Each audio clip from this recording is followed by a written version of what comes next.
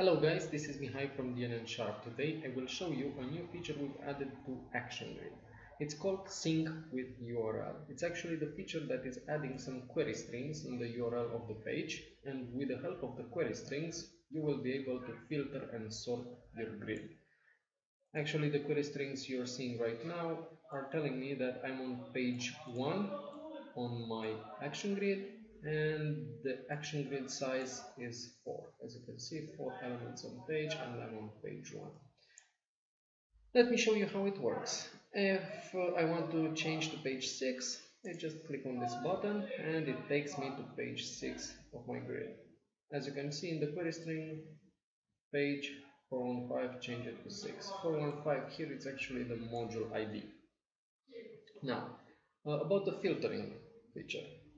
If you want to filter this grid, you have to click on the filter button, then select the column you want to filter by, in this case value for example, wait for it to load, and then select the value for which you want to filter, let's say 0.26, and then the grid refreshes with the settings I've chosen. You can do that with just the click of a button. For example, this button will filter my grid by the value column for value 004 instantly. It's that easy. You can sort the grid by the text column descending, for example.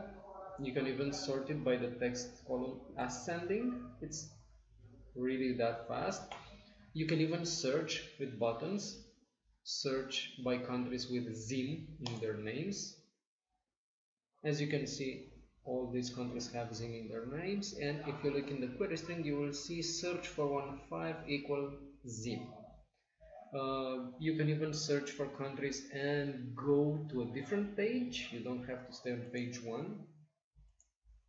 Now I'm on page 2, and I see only countries that have RON in their name. As you see in the query string, search RON and page is 2. That's kind of it. To be able to do this, you need to enable the sync with URL feature in Action Grid.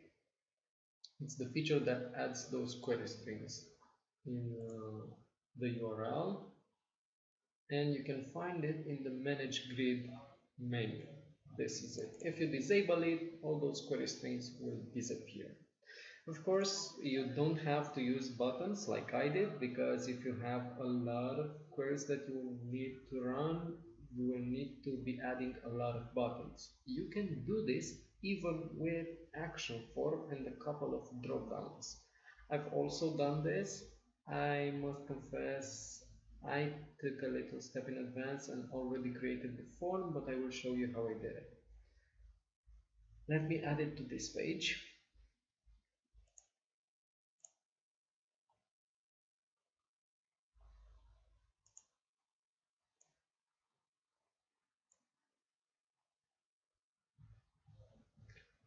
The interesting thing that both action form and these buttons do is that actually they send the query strings to the URL. Let me show you the button setup. As you can see, they are simple links in my case, and they look like this. It's on click, window history, push state, and this one sends page 415 equals 7. That means I will go to page 7 on module 415. If I want to search for something, I just have to change here, search for test.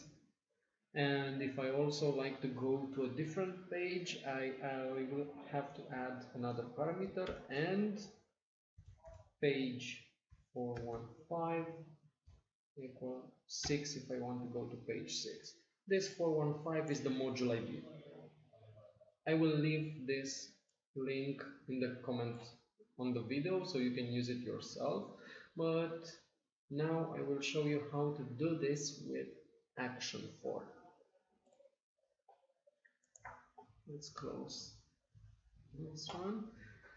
This is my form. I created search text. It's actually a text box here and some multiple choice drop downs. I've only added 2 options for each of them. It was easier for me. Let's say I want to filter my grid by the text column and I want to see only the countries that have Laos in their name. I click submit, the info is sent to the URL and my grid is refreshed. Keep in mind that the web page does not refresh, only the grid.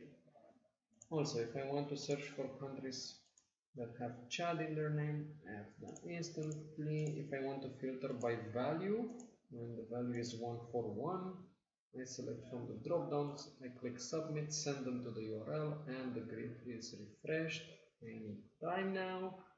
Yeah, there it is. Let me show you how the form looks. It's actually my search text box, multiple choice with drop down, filter by, where I select the column heads.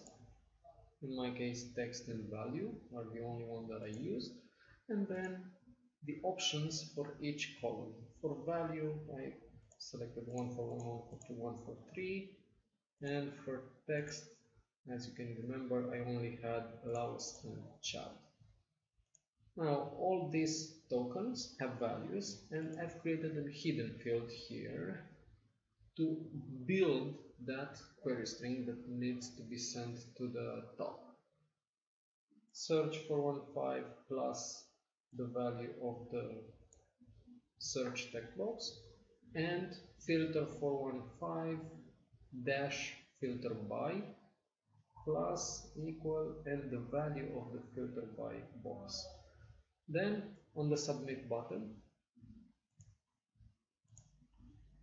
I only have to use the same window history push state to send the hidden field value to the URL.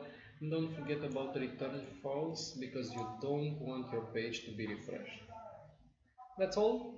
Let me know if you like this new feature and I wish you could share with us some implementations. I bet you can find a better use for this than I did. See you soon. Bye.